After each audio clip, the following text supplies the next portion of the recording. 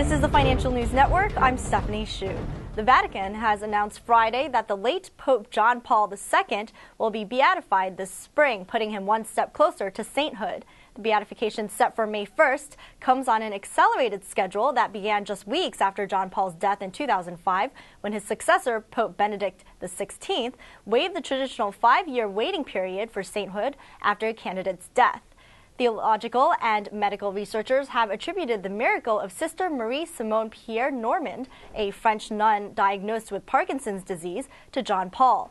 The 49-year-old nun said her illness was inexplicably cured 2 months after his death and after her and her order prayed to him.